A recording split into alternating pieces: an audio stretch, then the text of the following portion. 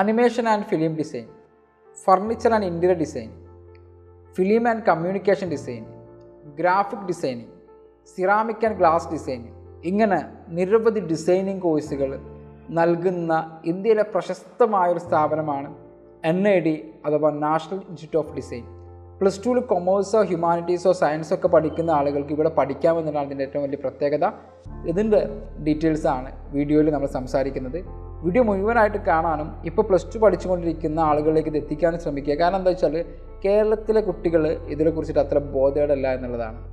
വളരെ നല്ല ശമ്പളത്തോട് കൂടിയിട്ട് ഇവിടെയൊക്കെ ക്യാമ്പസ് പ്ലേസ്മെൻറ്റ് നടക്കാറുണ്ട്. ഡിഗ്രി കഴിഞ്ഞവർക്ക് വരെ ചെയ്യാൻ പറ്റുന്ന MDes എന്ന് പറയുന്ന PG ഉണ്ട്, BDes എന്ന് പറയുന്ന UG ഉണ്ട്. ഓക്കെ, BDes അഥവാ ബാച്ചലർ ഓഫ് ഡിസൈനിങ് 4 വർഷവും MDes അഥവാ മാസ്റ്റർ ഓഫ് ഡിസൈനിങ് 2.5 വർഷമാണ് കോഴ്സിൻ്റെ ഡ്യൂറേഷൻസ് എന്ന് പറയുന്നത്. അഹമ്മദാബാദ്, ആന്ധ്രാപ്രദേശ്, മധ്യപ്രദേശ്, അസം, ബംഗാൾ എന്നിവിടങ്ങളിലെ NIDയുടെ ക്യാമ്പസിലാണ് UG പ്രോഗ്രാമുകൾ കണ്ടക്ട് ചെയ്യുന്നത്. അഹമ്മദാബാദിലെ മെയിൻ ക്യാമ്പസിലും ബാംഗ്ലൂർ, ഗാന്ധിനഗർ എന്നിവിടങ്ങളിലെ എക്സ്റ്റൻഷൻ ക്യാമ്പസിലുമാണ് PG പ്രോഗ്രാമുകൾ റൺ ചെയ്യുന്നത്.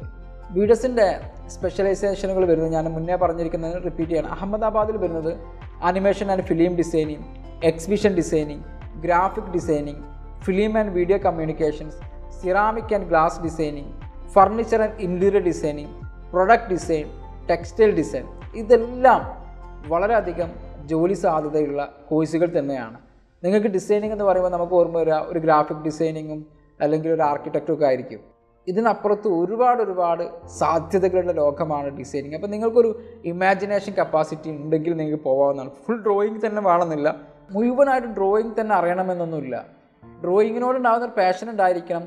ഇമാജിനേഷൻ ചെയ്യാനുള്ള കപ്പാസിറ്റി നിങ്ങൾക്ക് ഉണ്ടെങ്കിൽ ഡിസൈനിങ്ങിൽ നിങ്ങൾക്ക് അവസരങ്ങളുണ്ട്. അപ്പോൾ ആ ഒരു മേഖല ഉണ്ടോ ഇല്ല എന്നൊക്കെ അറിയാൻ വേണ്ടിയിട്ട് ചെറുതായിട്ടൊന്ന് ഫോട്ടോഷോപ്പൊക്കെ പോലുള്ള ചെറിയ കോഴ്സുകളൊന്ന് ചെയ്ത് നോക്കുക. എന്നിട്ട് നിങ്ങൾക്ക് താല്പര്യമുള്ള മേഖലയാണെങ്കിൽ ഗ്രാഫിക് ഡിസൈനിങ് പോലുള്ള കാര്യങ്ങളിലേക്കൊക്കെ നിങ്ങൾക്ക് മൂവ് ചെയ്യാവുന്നതാണ്. പിന്നീട് വരുന്നത് ആന്ധ്രാപ്രദേശ്, ഹരിയാന, മധ്യപ്രദേശ്, അസം ക്യാമ്പസുകളാണ്. ഇവിടെയെല്ലാം industrial designing, communication designing, textiles and apparel designing ഇത്രയും കോഴ്സുകളാണ് പ്രൊവൈഡ് ചെയ്യുന്നത്. എല്ലാ കേന്ദ്രങ്ങളിലും ആദ്യത്തെ വർഷം ഫൗണ്ടേഷൻ കോഴ്സ് ആയിരിക്കും. പിന്നീട് നിങ്ങൾക്ക് ഏതാണോ ഇഷ്ടപ്പെട്ട സ്പെഷ്യലൈസേഷൻ അങ്ങോട്ട് മാറാവുന്നതാണ്. MDesൻ്റെ സ്പെഷ്യലൈസേഷനുകൾ: Ahmedabad film and video communications, animation film, graphic, ceramic and glass, furniture and interior, products, textiles ഇത്രയും മേഖലകളിലാണ് MDes നൽകുന്നത്.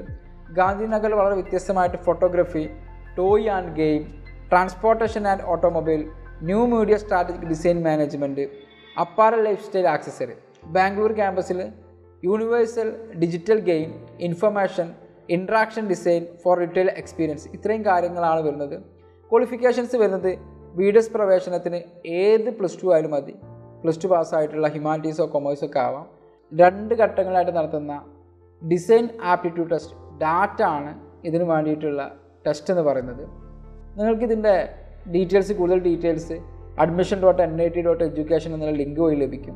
ആ ലിങ്ക് ഞാനിതിൻ്റെ ഡിസ്ക്രിപ്ഷനിൽ ആഡ് ചെയ്യുന്നുണ്ട്. അപേക്ഷയെ നിങ്ങൾക്ക് ഇതേ ലിങ്ക് വഴി ഉപയോഗിച്ച് നൽകാം.